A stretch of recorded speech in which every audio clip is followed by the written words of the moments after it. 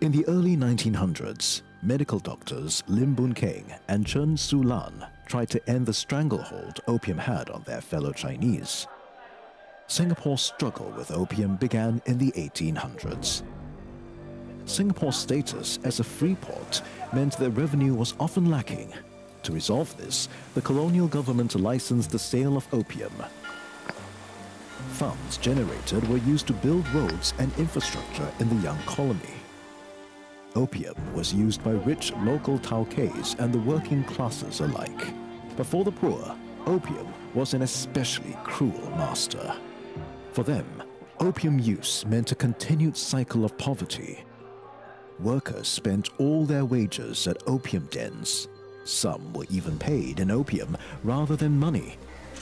Many used the drug to ease their pain from back-breaking physical labor. Then, in 1906, Boon Keng and Chen formed the Anti-Opium Society in an attempt to eradicate the social ill. They sought a total prohibition through legislation and also the education of the young. They raised funds for the first anti-opium clinic in Singapore in 1933. At that time, 1 in every 4 Chinese adults was an opium addict. It was an uphill battle, for opium was readily available on the streets. It was not till 1946 that the colonial government issued the Opium and Chandu Proclamation, making opium smoking illegal.